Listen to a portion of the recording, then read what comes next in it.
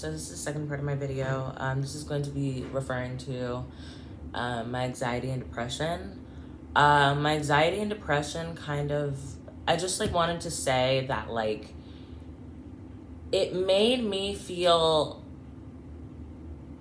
really rough inside. It made me feel like I'm a loner, I'm a nobody, but in an actual state, I know that I'm someone. I know that like I'm more powerful than whatever it is, you know? So I just wanted to say that when I have to deal with my anxiety, it's when I go into large crowds, especially. So like for instance, if I go to this grocery store, I cannot be next to anybody because I start to hyperventilate and I feel like they're watching me or they're making fun of me for whatever reason.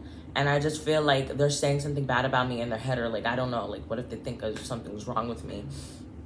But then my depression goes with like, you know, like a lot of trauma like I've gone through, and just me as a person. I just feel stressed out sometimes, and I just feel like, you know what?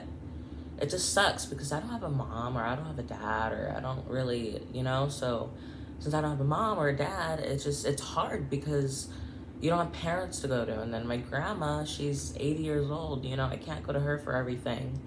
So I just, you know, I just kind of just wanted to let you guys know that, you know, anxiety and depression is like real. Like that stuff is actually out there, and it hits people, like it hits people hard in the head. Like it's just, it really sucks. I hope that no one else has to go through that.